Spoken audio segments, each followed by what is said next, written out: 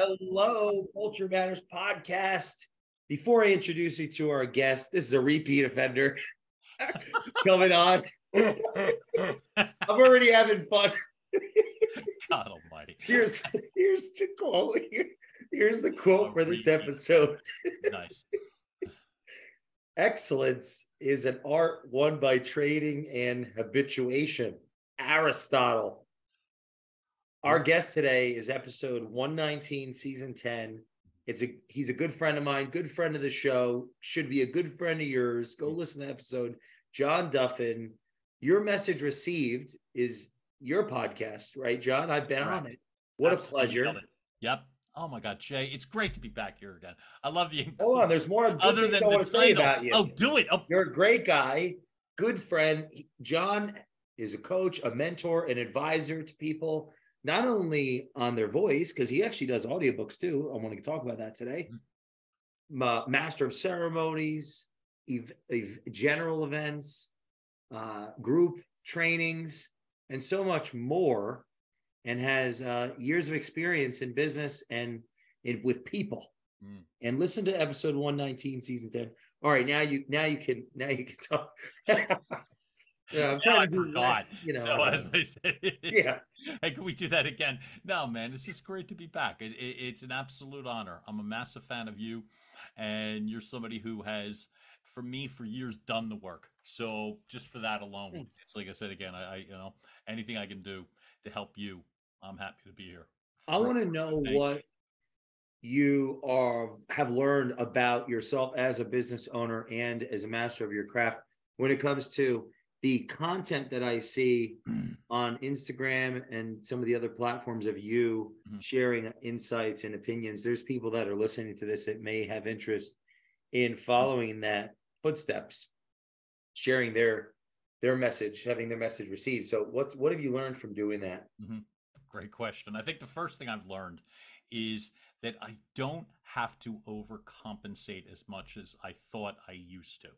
I used to feel like when I first started doing the video content, I had to literally fill space.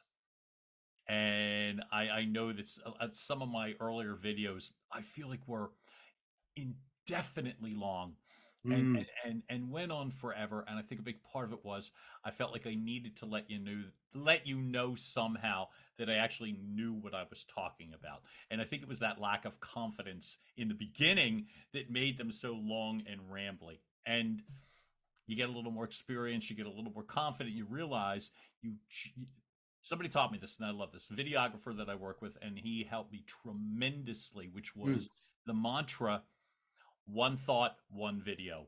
One thought, one video. And I tend to be more succinct and more on point.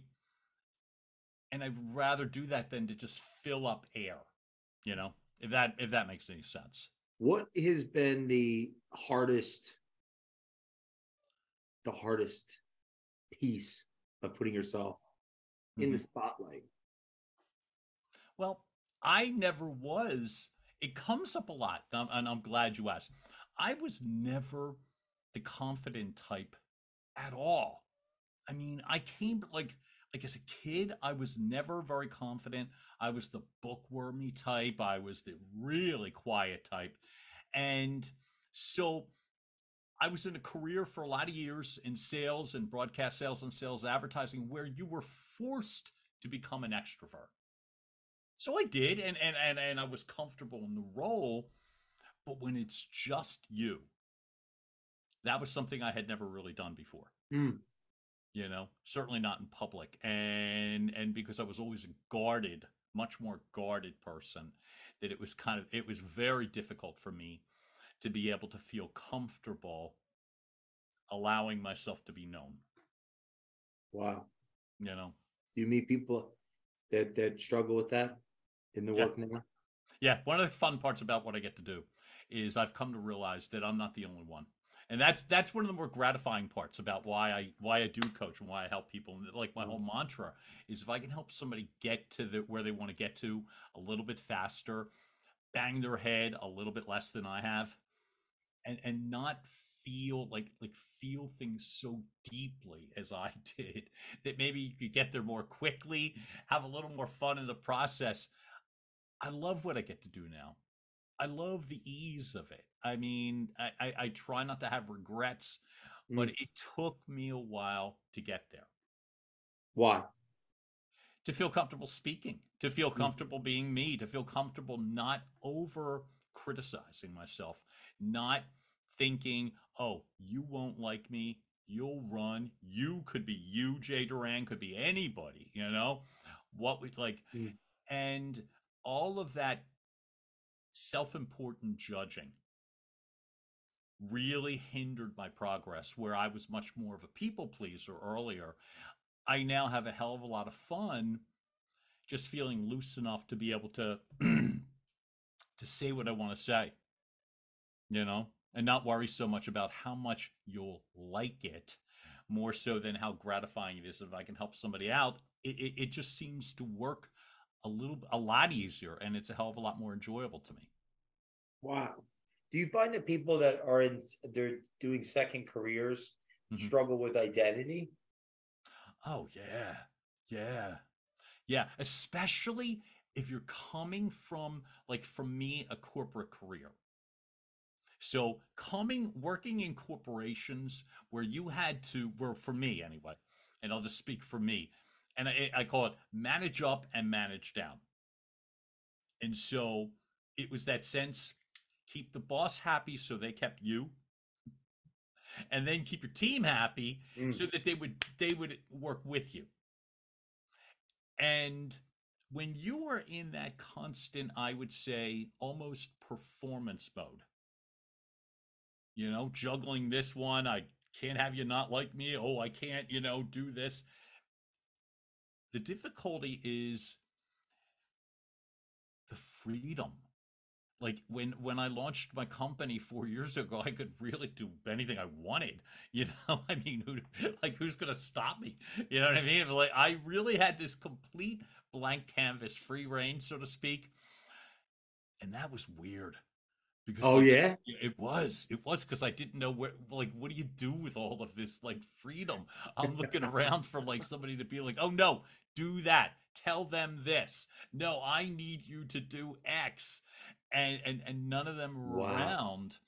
I thought the big problem, or in the beginning, was going to be, like, when you're in corporate, you had people to help you. I thought that was going to be the bigger adjustment. Like, okay, the IT people will help you with your tech stuff, and the assistants will help you with this. The bigger problem was the big blank slate, and it was just you. And that took me a while to get right with that. Did you get up at the same time? Was it different in the beginning? Was it like, oh, I'm gonna sleep in a little bit in the beginning? Absolutely. Is that the Oh, yeah. All Jay, right, oh now my we're God. talking. So here you go. Yeah, so I launched Duffin Media. I remember this. So I had left Univision, and I'm in Hawaii. I take a trip to Hawaii because I could. And so it's like, so I go to Hawaii, Awesome. and my sister at the time was living in Hawaii, and it was wonderful. I finally got to see her, and so I saw my sister Denise in Hawaii, and I extended the trip a few times, and yeah, it was like, well, I'm just going to stay in Hawaii longer. I'll just work from Hawaii. I'll work from the beach. I'll work from, and it certainly wasn't the most grueling. I still remember how exhilarating it was. Like, it was an amazing feeling, like, to be like, oh my God, this is mine, and I can do and say and be and, Wow. pivot. But it just took me a while to create systems that worked for me, systems that I wouldn't take advantage of. Like, I'll get up every day at 4 a.m. and then you don't. And then, you know what I mean? And then it's like, Wait, you mean that doesn't work? Jay, it was like, But I everyone, will yeah. be a miracle morning, and then I'm going to do. So I have Jay, see all the books behind you? I have every one of these are going to be like my. No, these are pageless. These are just No, I wish they Right, could see it on the right. video. Yeah, these are So right, oh, they hold they're like, hollow. They're like the and they have hollow. change. I put change in them, Yeah. and so. No, my alcohol's in here. I knew it. I knew it. So, I it was a sense of I so much I'm going to. I'm going to do this and I'm going to do that. Oh, And then I'm going to, and I did. And I'm not beating myself in the sense that like things got done. And I worked with people, and I can still remember. I can still remember the first job I got, like the first voiceover job. really? I still remember. Oh my god! I got home from Hawaii. Oh no, no! It was the first part of it I did in Philadelphia. It was a voice job. First time I was being directed by somebody. It kind of happened fast. So I go to Hawaii, launch Duffin Media. They have to do a change to the voice thing, and I learned on the fly that I could do that from a hotel room. So I did, and I remember it was a great feeling. And what I was just realizing as I was getting ready for, like, I'm speaking in 2 days, and I realized like what I was going to have was the second job was 6 months after the first one. So Oh, I went that's scary. 6 months between job one and job two. And so you get a lot of time to set up a lot of different systems, to tear down a lot of different systems. And I needed, apparently, a lot of time to get myself into a place to be able to realize a couple of things. Like what I'm doing is different than what I was doing 4 years ago, not just the systems, but what I want to do. I couldn't have answered the question 4 years ago. Exactly what the hell do you want to do? Really? I thought I knew. I thought I knew. I'm going to be a voiceover star. That's what I'm going to be. And I had no idea at that time that I wanted to coach people in regards to how they present. I had no idea that I was going to, the audiobook thing, I would have guessed that. I'm not saying I knew I was going to do it, but it would make sense because that was part of the linear part of using my voice. Yeah. But speaking to people, none of that. None of that was even remotely in my radar. And I think I needed the time, at least a couple of years, to realize what is the purpose of what I want to do and why do I want to do it. Why do you think the time is so important? You got to bang your head. See, if you're so conditioned to answering to Monday's a sales meeting. Here, let me give you an example. I still think of this, right? It took me a while to get this out of my system. I can still tell you chapter and verse. Monday, 9:30 a.m. was the Atlanta sales meeting. Wednesday, 9 a.m. was the Univision Philly sales meeting. The Raleigh sales meeting was Tuesday at 8:30 a.m. The corporate national sales meeting was Thursday at 11:45 a.m. The conference call, I could still tell you what time these Wow. specific calls were because they were so ingrained. You were on you I at toward the end, I did it for 27 years. Toward the end, you're on autopilot because you're just responding to every reminder in your calendar. And half of them you're not putting in. They're just being put in for you. You know? Put Were you yourself into a depressed there seat. at the end? Yeah. Yeah. Did you Absolutely. know you were? Yes. I knew I was done. It was a terrible thing. There was all sorts of weird feelings to know that, but I knew it nonetheless. And how I really knew at the very end was the bad stuff, the things that bothered me, really bothered me. And the things that I used to find really exhilarating, like a big victory, a great client meeting, a new relationship, like closing this big whatever, didn't matter that much. Wow. And that's how I knew. Like the good wasn't necessarily good, and the bad was just amplified like tenfold, you know? And so when it ended, and it was at the end, really, like at the beginning, at very end of 2018, beginning of 2019, it was weird in that I had no idea like, well, what is reality going to be? I've done this for decades. Wow. And now it's time. But I can say, to my credit, there was almost no lag time between the end and the beginning of Duffin Media. There was Why almost do you think no. that is? I started buying all sorts of voiceover equipment. I bought it literally within like 2 weeks. Wow. I had gotten somebody to guide me. I'm working with a tech engineer. You need like this that. There's something if folks, if you're not seeing what I'm pointing to, but I'm just literally like my voiceover studio is literally behind me. That was Yeah. all purchased and assembled and brought into my home. This is a second mic. The first one's behind me. All of that was done within a month. Within 30 days, everything was here and ready to go. Were And you the type to get things done at work? yes. So that's a part of who you are. Yeah. Yeah. You think it could have been lost in the transition though, Maybe. because that happens to people. I got to get done. I got to get done. I got to get done. Yeah, there's a little bit of that, right? And it's and you can almost finish the sentence with "I got to get done," or else, or something's going to happen, or something bad is going to occur. So it was. I got to get ready. I got to get ready, and so I did. So this was all done. This Wow. was all ready to roll. And I actually then took the trip to Hawaii and technically did the LLC. You know what I mean? The website was launched. Wow. The first promotional push was done and it was ready to go. And then, as I said, I probably needed a couple years before. Is it weird to be worth so much more to the marketplace just stepping outside of that building?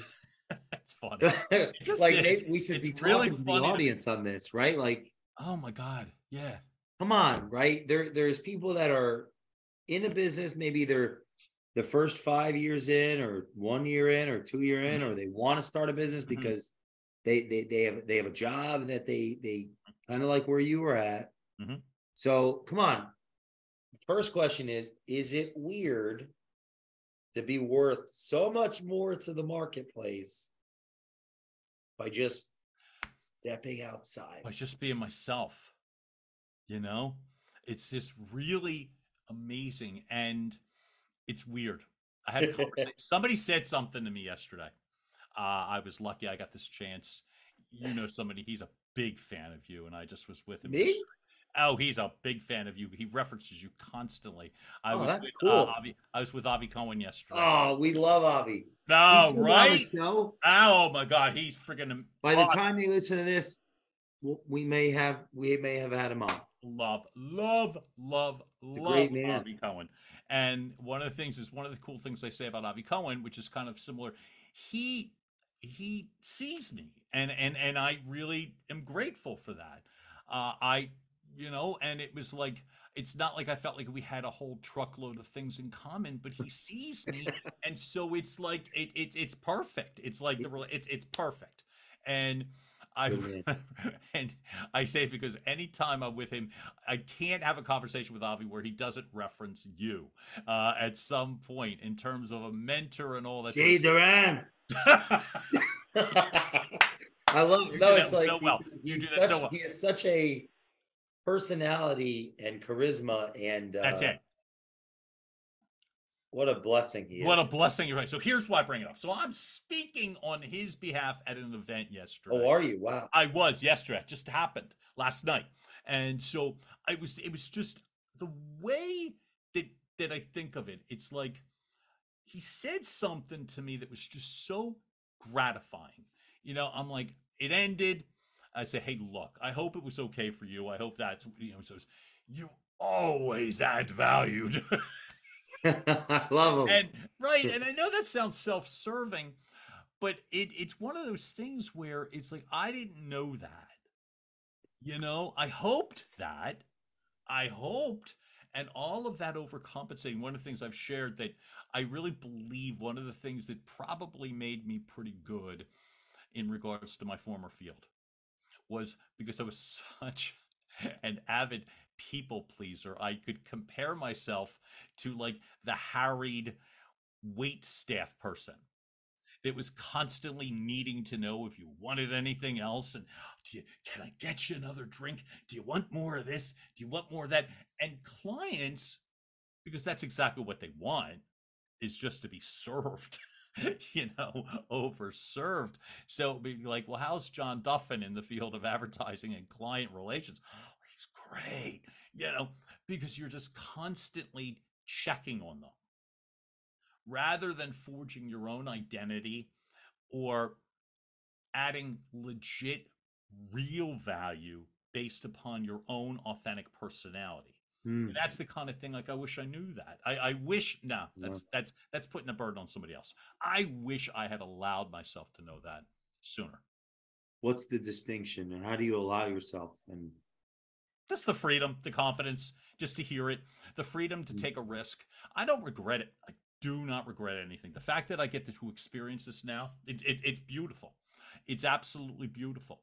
I know there. I'll bet you there's people that never get to experience this, and so how long it takes you to get it, or that sort of thing, it's amazing to me. It's exhilarating to me to be able to walk and speak to an audience of people and feel no sense of concern.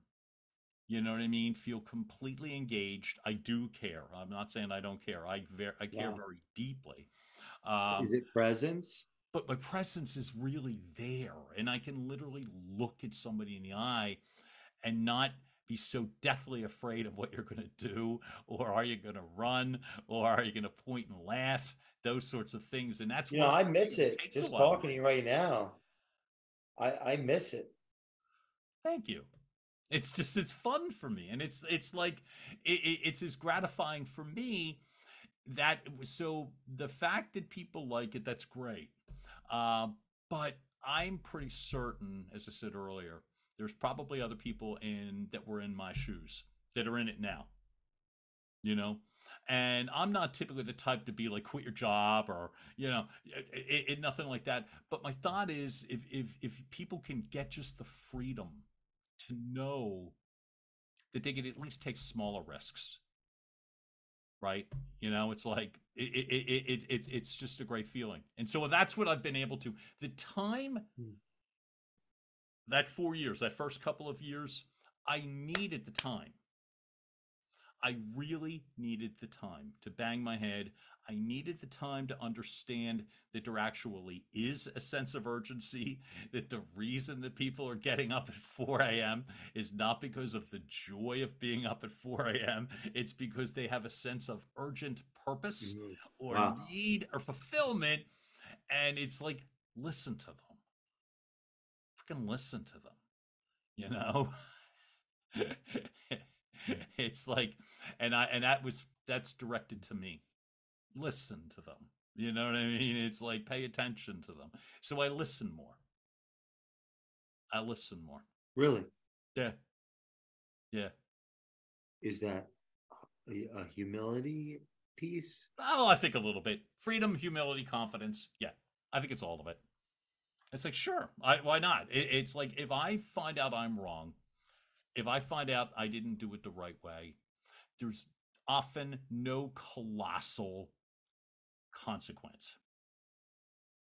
I just go correct it and do it another way.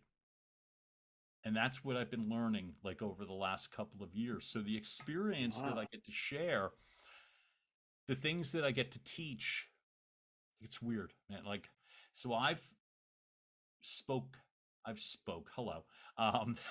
Grammar still work in progress. Yeah. But I have spoken more. Which audiobook is that one? Of months, yeah, the English. I'm still working on English as a primary language, but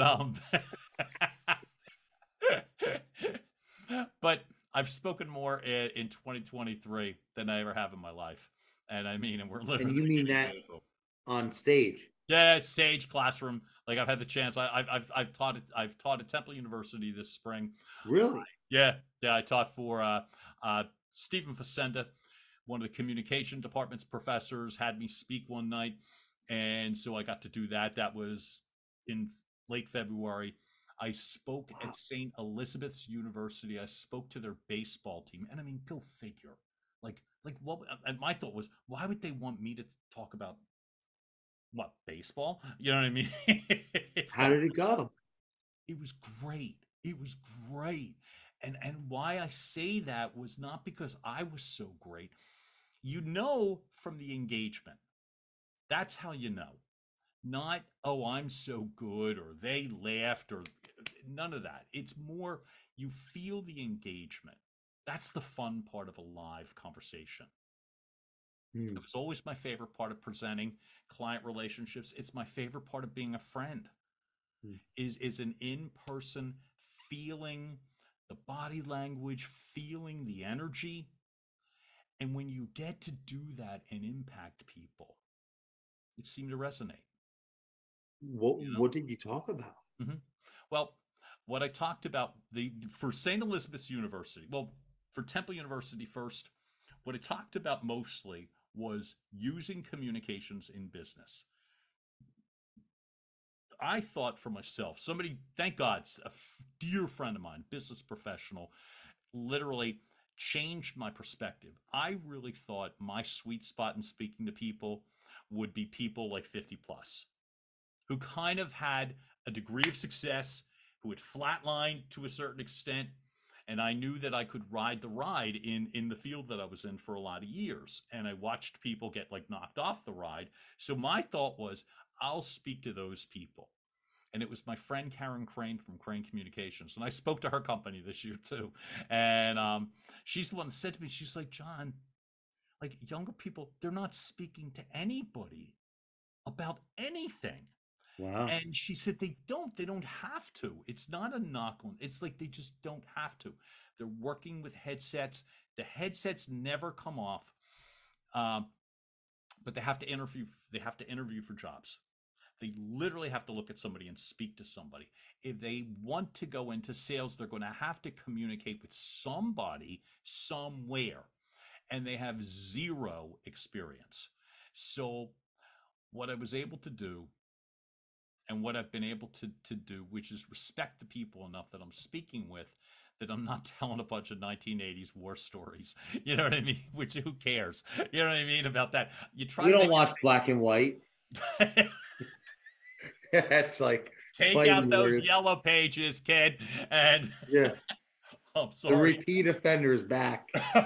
I'm sorry, I'm still thinking that's hilarious. That's still my favorite. And I may need to stick that. I may need a t-shirt repeat offender. Jesus. But but nobody wants old news. And that's the thing. What do I talk about? Something that relates to them without coming off as pandering. And and You and know? and where and this is in a classroom? Yeah, yeah. Oh, yeah, yeah. So St. Elizabeth's University and Temple were both in classrooms. The St. Elizabeth, well, Temple was their evening communications class. I was brought in as the instructor for one night. And what I taught them was to be able to speak authentically and to be able to use techniques that I've curated. I created a course and curated techniques that could be used in like game day situations. What Like are some? what I mean is when you're in the midst of a conversation and something doesn't go right, that you don't freeze or fall apart. Yeah. Oh, when people do that. I think they do. I think when you're thin-skinned, I think when you're inexperienced, it takes very little. Somebody throws you an objection, and then you catch somebody becoming either defensive or disinterested or losing confidence. And my Yeah. thought is very often it's not teaching them what to say. They know what to say. They've been deluged with, here, read this book and say this line. But my whole deal is using your body and your authentic voice to sound true and right, so that all of that time you've spent preparing the words and the bullet points and the PowerPoint slides and what have you, you don't all of a sudden sound defensive and weird. What do you mean? Which is what people do. In a heartbeat. And then, because no one has an attention span anymore, the first time I hear something odd coming from another person, I want to write them off. And so, success, relationships are so often hinged upon something so singular and so fixable, in my mind, right? And it's not study more. It's not memorize the pages more. You got this. It's being confident. There's a voice coach that I've worked with. His name is Dave Walsh, business voice coach. Company's called The True Tell, and his line is your voice is the last pass of authenticity. If somebody hears disinterest, boredom, or thinks they hear disinterest, boredom, uncertainty, like, I don't know, do you think?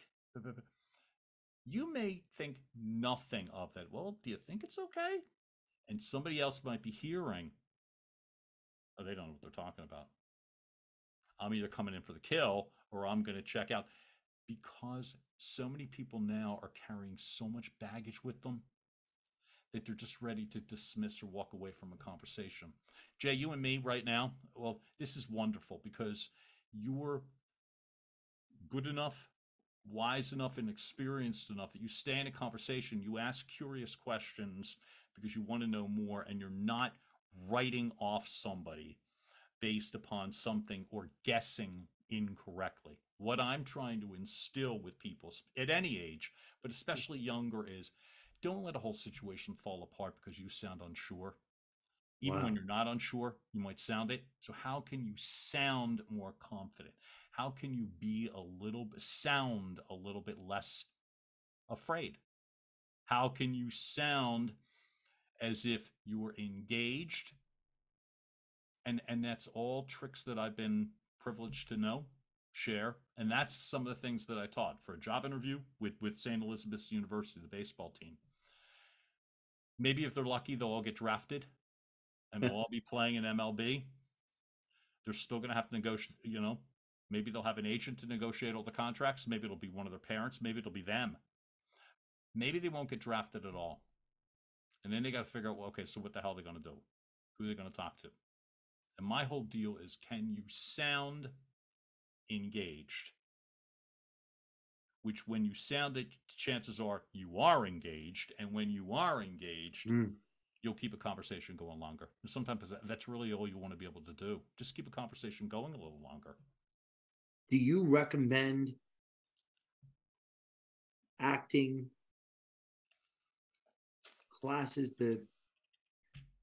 What's the one where it's improv, or I guess that's the word. Oh my God, that's the word. Absolutely yes.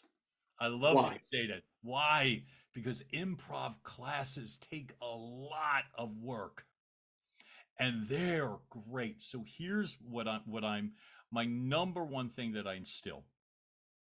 None of these hacks replace preparation. None of these hacks replace knowing the content. If you're in a business conversation, over-prepare. Over-prepare. You're going to speak to an audience, over-prepare. And none of these things replace that. They don't replace sloppiness. They don't replace laziness. Over-prepare. But with improv, you're doing a ton of studying with improv of what the situation is. And then you're asked to forget the dialogue and react. And the reason I am able to react in a conversation is because I take the time. Like when I go to speak, I spend a ton of time knowing every arc of the story. I don't care about the exact bullet points. And with improv, that's what they're conditioning you to do with an acting and improv class. They're going to say to you, Jay, and just because I'm looking at you like with this, right? You're going to have these 6 books behind you. You're going to have that whiteboard right there. It'll be there. You'll have this. What would you put there?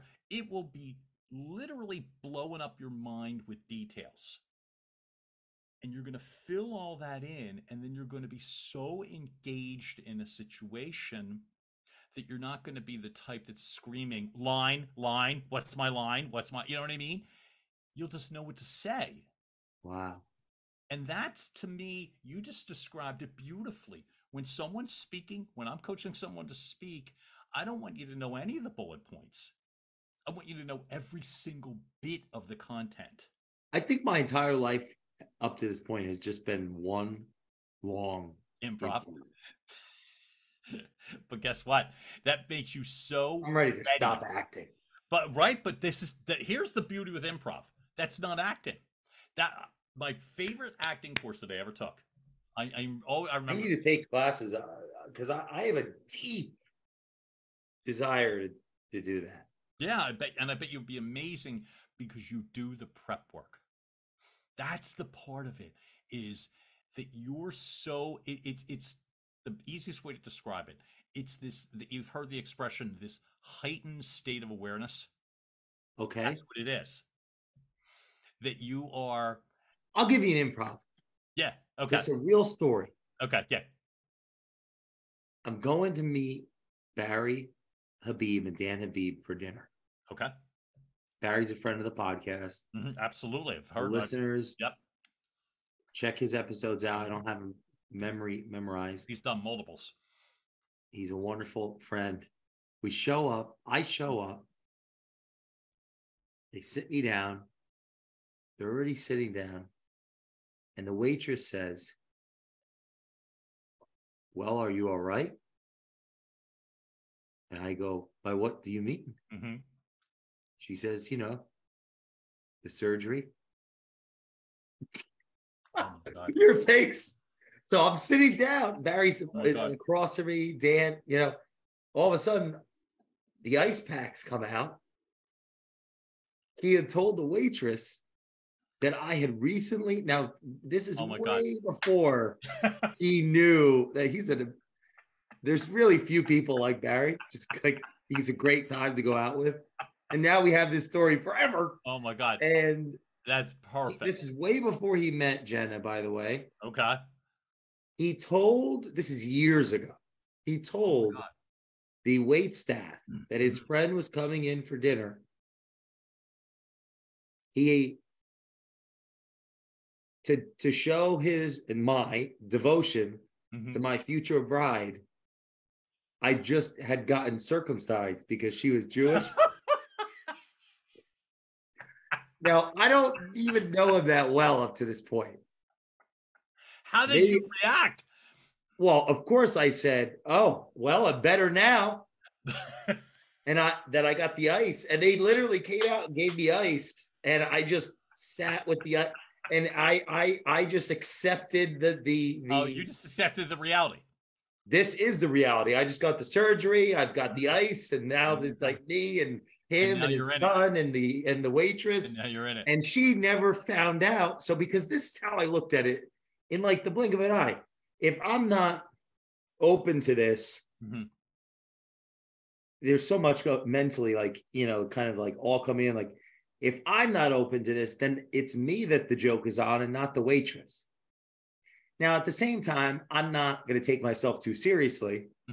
This is like a fun thing. Yeah. I mean, it's kind of hilarious. I'm not going to overthink it, although I'm a thoughtful person. But I enjoyed the game. I enjoy the improvisation. Yep. I guess that's a form of improv, is it not? Oh, that's 1,000% a form of improv. And now I wanted to tell this to you because I'd like you to know more and more about me. That's just my personality. Yeah. I've always been open. I'm open to that kind of stuff. I don't know. What do you think about that? Well, my thought is you have to be able to have some degree of bravery to allow yourself. See, people that are either brave or a high sense of willing, like I'm willing to take a leap, is where I see that. Because if somebody is fearful, defensive, they don't do that. They don't play the game. They will not play the game. No, no, no. See, no. You Your be face all in. right there was hilarious. You know what I mean? No, But that what was I'm like saying pretty is like, but that's not dramatic. you, because they have a sense of fear that they can't let their guard down. Because now when I was that sort of back then years ago, But people, I don't know if I'm doing it because I'm courageous. I could make an argument. Some days I wake up and I'm like, and I'm very clearly a coward. oh, we all are. I don't mean 24/7, Yeah. but you're willing to put yourself in that situation. At that moment, Mm. you were willing to trust the situation. You were not the type that would throw a blanket on it and say, no, no, Barry, no, say no. I don't know what you mean. And you've seen people do that, but you were willing to play along either because you trusted Barry, because you were just willing to go along, No, because, no, yeah, it's you know, I'm willing to go along. I'm willing you to want to have go a along little and to see do where it it. goes and see where something Yeah. goes. I think from a professional Well, what are standpoint, the it's you great. know what it is? I don't want to shame somebody else Yeah, right. because I've been shamed. Hmm. So even if paradoxically I'm feeling shame because I'm in a situation I didn't sign up for Yeah. that could test my pride, I Hmm. think I just don't want other people to be shamed. Okay. So I And wouldn't that's want to a put great vantage my point. I friend mean, because I don't know their intentions too. hmm, you just played along, and I think it's a great. There's a cool depth to the way you said But things. that's improv, right? It definitely is improv. That's And just one example. Things like that have happened in my mhm, life. Now, some of it makes me think, people test you because I've been told I'm an intimidating person. I don't feel intimidating. well, here's I where feel I've learned from you. weak. I remember saying that about you to you one time years ago. Like, and I was wrong. See, this is where I believe the ability to be able to just simply communicate, come from curiosity. I think, Jay, for you, part of it is you didn't I get wasn't even you thinking weren't about getting enough you. credit. You weren't even getting enough credit. We actually had that conversation, not that night in Philadelphia. It was after, um, and it was in reference to another person. Without pulling all that, you know what I Sure, mean? But what sure. I mean is, but it was more, and I remember thinking, you could come. I felt like with me not knowing you as well as I do now, and this is a big part of it. I think one of the many cool things of knowing you is that as I get to know you more and more and more and more and more, this is why communication in general is so important. You realize perception is so often wrong. One of the things I teach about in terms of the course, Huh. I thought you meant, and so often people are guessing wrong. And that's the reason why it's so important to be authentic because it takes almost nothing to throw somebody off of your scent. You know what I mean? You think you're being completely authentic and somebody's guessing wrong. I now know you. I don't see anything about you that would be bully. And I nothing. got a Zero. letter this week, and someone Mhm. said, "You're so authentic, it makes me uncomfortable." That's their issue. It You know was a what I very mean? constructive, nice letter, but Right, it was like, right. But that's not for you to fix them.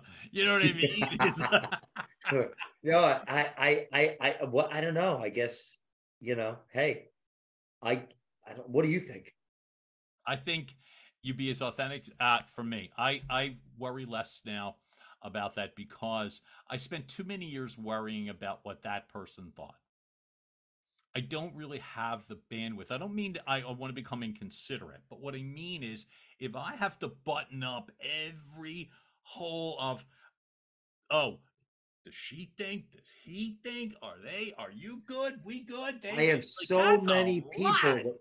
No, John, we have a lot in common. I care what people think. I absolutely care what people think. I think that's just decency, but you can't be so fixated on it that what you think gets removed. Because I don't have Mm. time to worry about what I'm thinking because I have to go back to the table and serve those 12 other people, make sure they got enough drink, water, Like, am I food. making my past right because I want to repent, or Mhm. is it because I'm so narcissistic? Somebody, the answer, why, here's why I'm laughing. That, Don't even think for a uh, second one thing against I me. don't. No, no, no. Like, No, but you're right. you That know, was, I've been guilty of that. I need to go back and correct X from a former relationship. And I everyone. had somebody say to me, and why exactly was that? Did that person ask you to? No. It was more like I needed to make me feel better. That, you know what I mean? And it was like, so I think, I guess I do. I guess I do. But what I find is I care enough, but I've held myself back. I have no interest in doing that anymore, but it doesn't mean I want to become a difficult person. Doesn't mean I don't care what Mm. people think. I I I I feel as if now the relationships that I have are stronger than I've ever had in my life. And I know that sounds so shallow. It's like I don't have as many of them, That's but I mean they're much wonderful. more intense. Well, it's because I can really be more in them. That's all. Not because I'm a better anything, you know? I can be much more engaged rather than worrying about, okay, and having like that wall or that layer or that defense. And that's to me the art of, it goes business speak, personal speak. I can just say what I want to be able to say, and I think people want that. Ultimately, that's all they want to know is where you're coming from. Do I you don't think ever people think really want about to guess, you know? what'd you say? I don't think people want to invest a ton of time in guessing what you think. They'd rather just know. Are you more honest today than in the past? Yes. What are the fruit? What's the fruit of that? What's the results? Mhm. What does that bring you in your life? You can move forward. Like, if I said it in a way such as, if you had to keep going back to a former situation, a former conversation, a former situation, a former relationship, and revisiting it and revisiting it and revisiting it, and I think I closed the door on that, but wait a minute, maybe I should have, and that second guessing, it's hard to propel yourself forward. And by forward, it's simply a matter of, I want to be able to put myself in a position where I am not sitting and doubting myself. And so the easiest way for me to do that is to handle something to the best of my ability. Here, I'll give you an example. Nothing heavy. This was literally last, so 2 days ago. Be careful for what you wish for. I called, I was the announcer for the first time I called a triathlon. So I was the announcer for a triathlon. I got to do it Sunday, right? Great experience, fun. Hey, and by the way, as I've come to learn, if you get the choice between announcing a triathlon and having to do a triathlon, go with the announcing. That's way better. Yeah, You just watch them good all luck. across the finish line. You just yell, "Good job!" And they, meanwhile, have ran, swam, rode a bike, and in this case, in the rain. Here's the example. So I'm supposed to be there. I agree that I will be there Sunday at 4 a.m. This is the first time I've ever had to set up audio equipment other than my own personal stuff. I know how to do that. I'm bringing somebody else's big heavy equipment and I got to lug it down a hill, all sorts of things. So I'm a basket case. I this is not in my bandwidth. I will be there at 4 a.m. So I go to bed at 7 p.m. Get up at 12:30 a.m. I'm like, should I just stay up? Because I'm deathly afraid I'm going to oversleep, right? But I'm like, it's 12:30. I still have an hour and a half. I'm getting up at 2, go back to sleep. I overslept. I freaking overslept. So I don't. I typically undersleep. I don't typically over, right? Like some high school kid. That's I crazy. am committed. I'm going to be there at 4 a.m. It's 10 after 4 and I get out of bed. It's Horrifying. Deptford, New Jersey. I am out of my mind and I am going through every horrific, awful thought, like including I'm not going. I'd be better off just not going. You know, I'm a failure. I'll never work again. Blah blah blah blah blah blah blah. So here's for some reason I just locked in. I'm like, okay, fine. Ice cold shower, one sip of coffee, out the door. Was there. It's 5 a.m. Big apology, but not 4 hours of on my knees in front of the guy, and Okay. stuff, and just went and set up. And all the stuff that I thought, well, I'm never going to know how to do this, but some miracle I did. Everything got done. I was still an hour early. Like nothing. I mean, we just literally sat there for an This hour. is a good. What This is so occurred? much. Not that I'm such an amazing technical wizard, none of that. The only thing that changed was the realization that I didn't stay mired in, I'm a failure, I'm a loser, I let them down, I'm this. It is kind of narcissistic. You know, it's like, just go do the job. And I did. And it was done and it was great. You were Um, early. and we were done with a solid hour before anything took place. And literally, and I'm telling you, I turned the mic on, right? That was the sign. Like, is this gonna work? Hit this button, and all of the Wow. contraptions either work or they don't. I hit it, and the green light went on, and I started to talk. So if I was all fixated on I'm a failure, I'm a loser, this is a problem, why me? I can't believe it, I never oversleep, blah, blah, blah, and all that fixation on yourself, I'd have never gone. I very possibly would have never gone, or I would have You done a think you've terrible job. sabotaged a lot of your life? Probably, probably. I mean, I'm not throwing myself under a You know bus. what I'm I've just grateful I did a started lot of doing the done things last right. few years? The last few years, What's that? the little voice in my head. Huh? I do the opposite. Tell me what you mean. That voice in my head will tell me, "Don't do it." Hmm. Whatever it says not to, I have to do it Do you because just go do it? I love it. I'm a saboteur. Mm-hmm. Mm-hmm. Yeah, there's a saboteur in there. I'm not talking about the conscience. I No, got that's like, well, that's different. Yeah. The 10 Commandments. Yeah, follow those. I'm talking about the voice in the Maybe the neighbor's head. wife thing. You're like, no, Yeah, follow that one. Okay. something with the lamb and the thing. I think it's a vegan thing, but I was gonna say that it's I'm talking about the voice that says, like, don't go to that meeting. What do you think it's trying to say? Or like whatever that, if there's an excuse, or Oh, okay. I don't feel it anymore, Mm-hmm. or there's some kind of, I don't feel it anymore. I don't want to do it anymore. Mm-hmm. Whenever I feel that, Yeah, I must do it because yep. there's something about one of the battles that I have in my life is that a part of me is trying to sabotage this. Mm-hmm. And I can't let it do it. So I can't even count the times where I do the opposite of the voice and everything succeeds. I'm so glad you do it. I just had this example. So here's an example of what I used to do. I've described this with other high performance coaches, which is I'm only saying not to compete.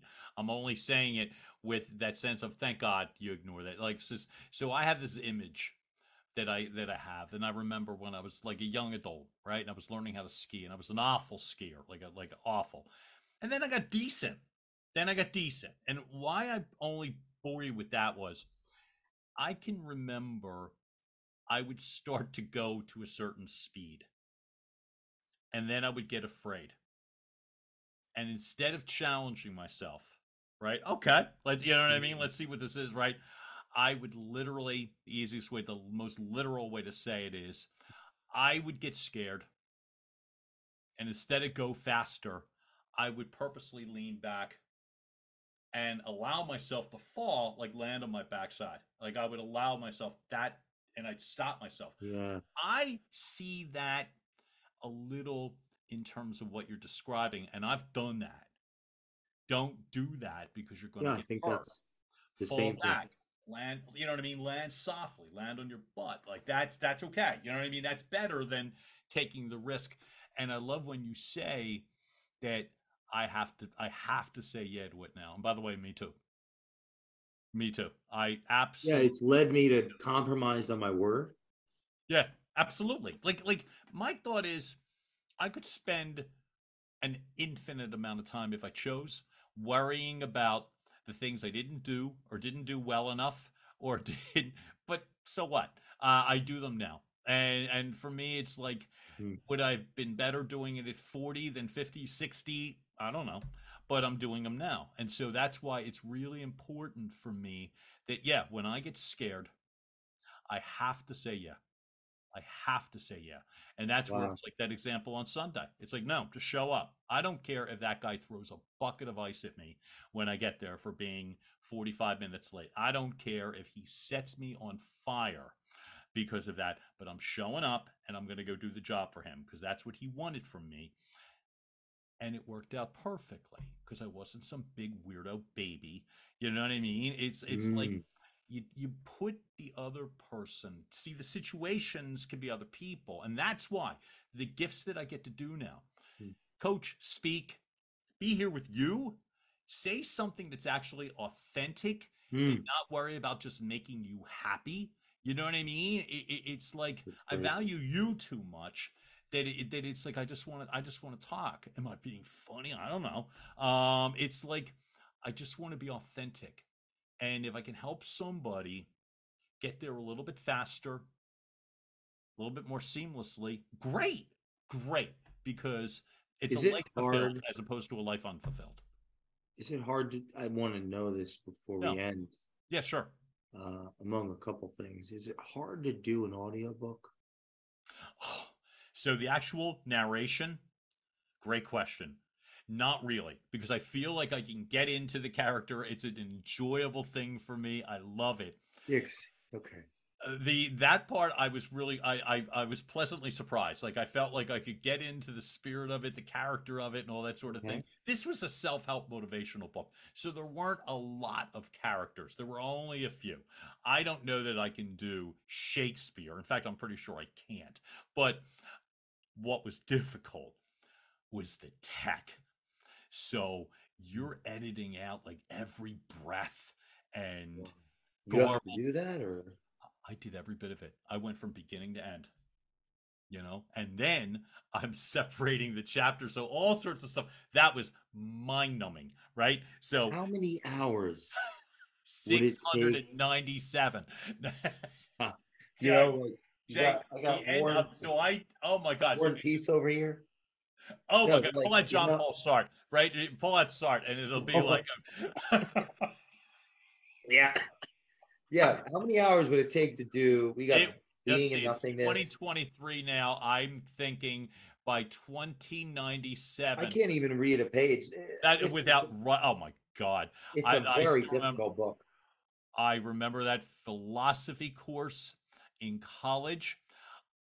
There got to be a point in that class. That's not being in nothingness, is it? This is Oh, of course it is. Um, in the philosophy class at Villanova the first time, before I flunked out that first time, I could not keep a straight face. I just couldn't keep a straight face. During it, I was getting so confused. So if I was going to do that as an audiobook, and just that to would give take you the the risk. benefit of the doubt, like it's a like the chapters, the phenomenon of being and the being of the phenomenon. Like that's the whole book. Nobody knows how to read this shit. Are you kidding me? I do it so I can feel worse about Yeah, I think you are one of the only people in my life that is putting up social media posts about being and nothingness. I think you're the Oh, only that's one of the cool. reasons I love you. Come on, man, you put up 90. I read them all. I have Hegel next to my bed. Oh, I have the does that help you phenomenology sleep of better? spirit. I'm on Um, page 7. I've been on page 7 for about 2 years. I got Works of Love in the library there. I'm still on page 160 something on. I got, but the theory of moral sentiments. I'm looking at it. I'm still not done with that. Smith. I'm What do I working got through over Cher's here? autobiography. That's a Solzhenitsyn, lot of heavy reading. Tolstoy. I love the idea of it. Now, frankly, audiobooks, and that's Yeah. why kudos to you. Mhm. Yes, I do physically read with a level of consistency now, and I have the last few years, and my physical ability to read um, Oh my God, has you've broadened and taught me deepened. how. Well, but the audiobooks is the reason I have been able to Mhm.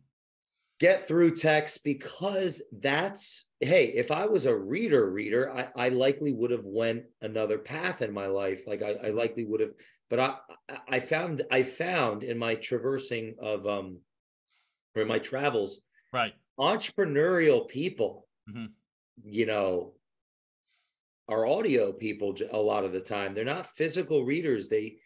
I can't sit still, or the mind is going this way and Mhm. that way, whether it's ADD or this or Mhm. that or this or that. There's all sorts of things that, but I found that entrepreneurs listen. They're listeners. They listen to audiobooks. I don't know what can you, and Here's so what I kudos to you for doing the audiobooks. It's Yeah, so, what are your thoughts on that? well, the first one I got, so I've done two full and I've done two pieces, so four total, right?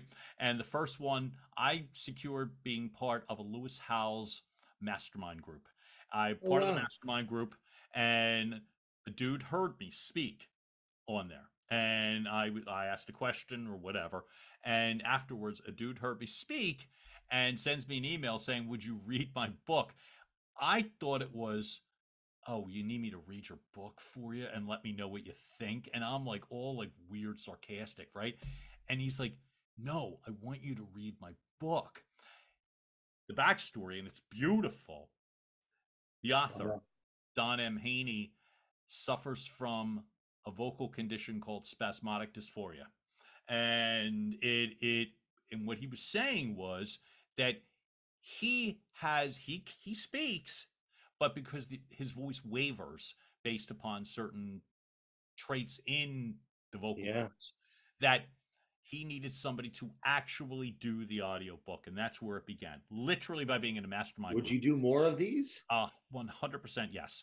And what I was saying, the first one took me a while because I wasn't great with the Can I tech. send you a list? Because there's some that I haven't found on Can we not Audible. do Being in Nothingness, because that just would be a bear Oh, for me?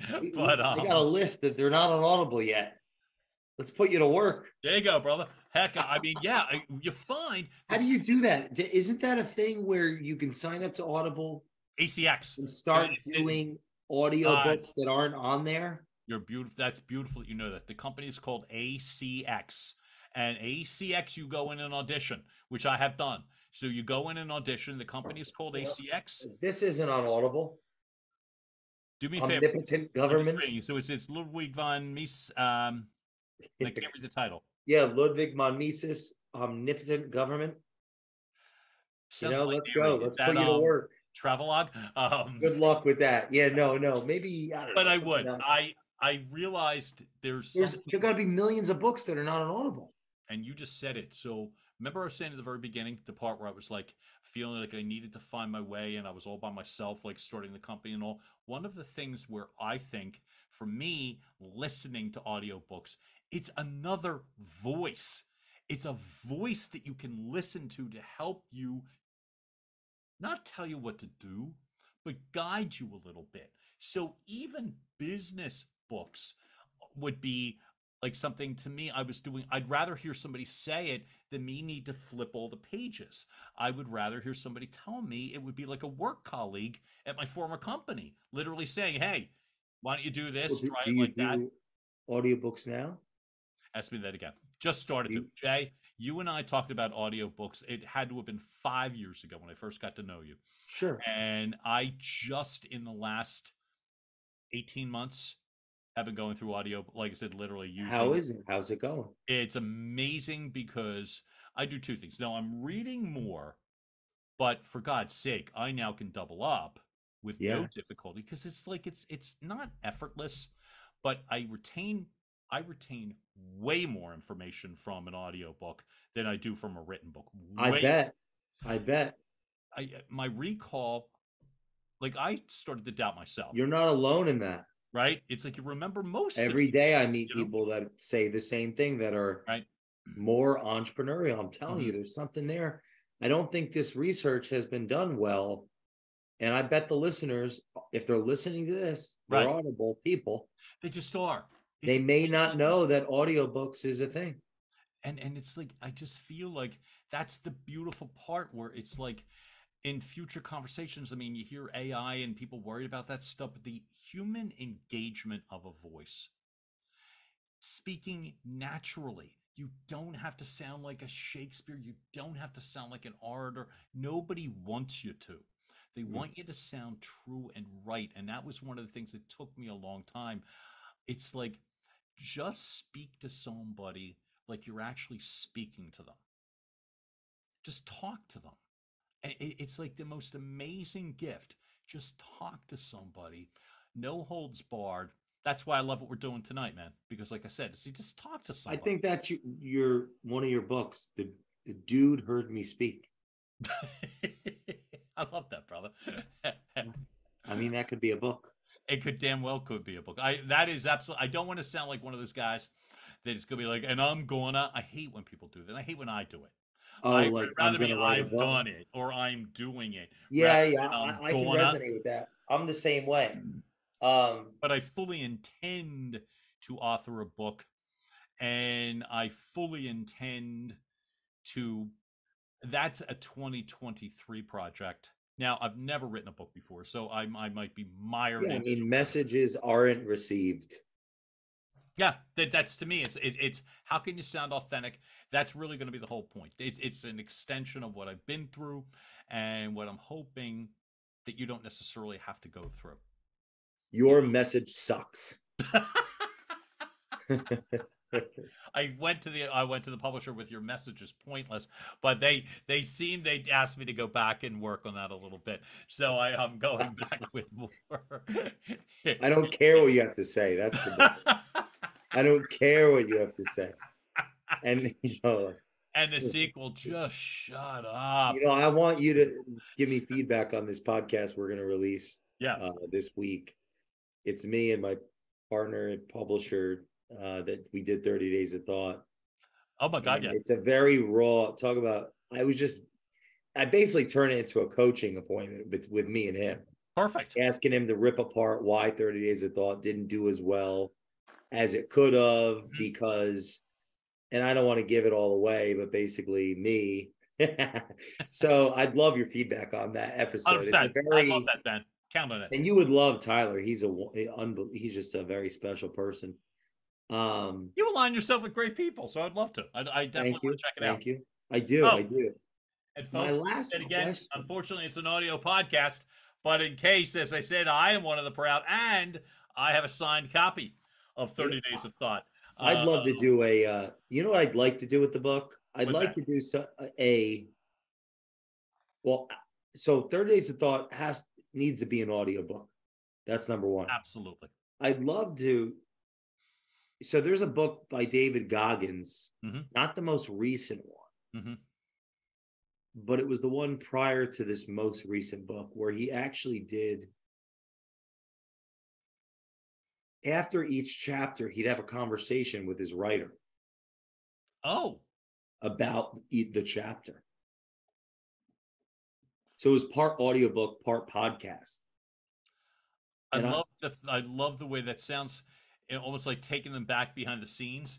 I think I'm going to send you the book and get your feedback on it, because that's something I could see myself doing with another person as far as audio of 30 Days of Thought. I very much, that's why I'm probing about how you did the audio, because at some point I would want to do the audio version of 30 Days of Thought. And you should. I'd be open to doing something though that was like a back and forth though. I think anything that I could do there's something we could do with that. But I'm going to send you the audio, this audio book, to get your feedback on it. But ultimately, the audio for 30 Days of Thought is going to come out after this next book that's going to be coming out. So I'm not rewriting 30 Days. I'm not doing another edition. 30 Days is really, Tyler talks about it on the show. He says that's more of a book that people will go to that are fans after the book that they can understand comes out. So I see. I felt like you started with a really practical book, but you weaved so much of yourself in that it's like, and no buts. I'm just saying that great. Like, it's a great way to put it. You started with a really practical idea. You made it unbelievably impractical, and you didn't say that. I'm saying that. No, I absolutely. That's the story of my life. That's the story of my life. But it needs to be. I feel like otherwise, just me. Thank you. It's like that people in general need some sort of a reason to want to follow someone's direction. They need something rather than you just saying, I need you to take a picture and write a quote and blah, blah. Like, who's this? Well, I need to feel something, and I think you gave that. And I think that's, to me, where it was like, that's the part that made it work for me. Was it's like, well, this is why he's doing it, not doing it to tell you what to do. The book works if I have a relationship with the person. Got it. Okay. Got it. And so that it's failed from a book sense, but it's good from a workbook sense. I got you.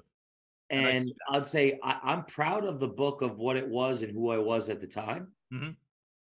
And I've learned from it. And I believe the next one is going to be better. Different, of course. No doubt. But I think there's still a lot of utility in 30 Days of Thought. I think it's worth doing an audio. Do you think that? So can I ask you one? No, I'll say it better. Can I make one suggestion in terms of even the way you asked it, which is this?